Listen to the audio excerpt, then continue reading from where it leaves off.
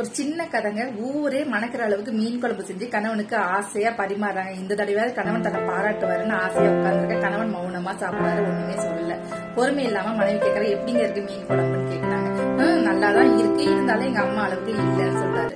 உடனே மனைவிக்கு கோபம் வந்துடுது. நம்ம என்னதான் சமைச்சாலும் நம்மள பாராட்டவே மாட்டேங்கிறாருன்னு கவலையா இருக்காங்க. கொஞ்ச நேரத்துல அவங்க பையன் வர, அம்மா பசிக்குதுமா சாப்பாடு போடுங்கன்னு சொன்னேன்.